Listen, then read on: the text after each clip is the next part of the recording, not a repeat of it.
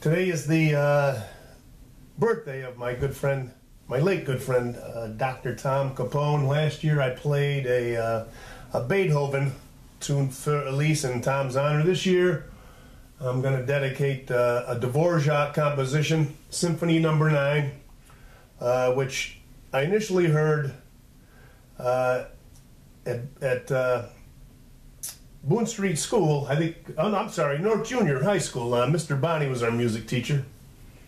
And the tune just struck me as a young person, and you know, I feel quite privileged to now be able to play it somewhat on the piano. So, Tommy, this one's for you.